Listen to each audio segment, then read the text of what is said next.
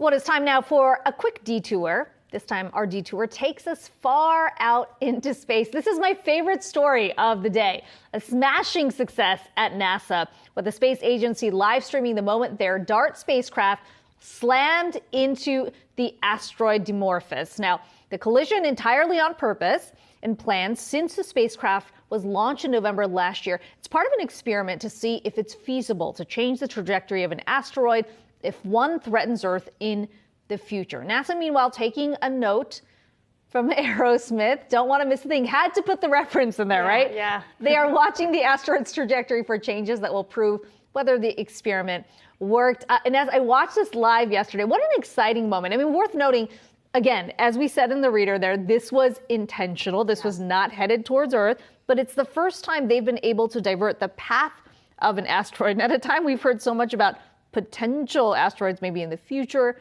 headed towards our way. Yeah, this is sci-fi material right here. I mean, you couldn't get more sci-fi than this, but definitely a great success. And knowing that if there is an asteroid heading towards Earth, NASA can take care of it. Love the high fives all around. A lot of excitement yesterday.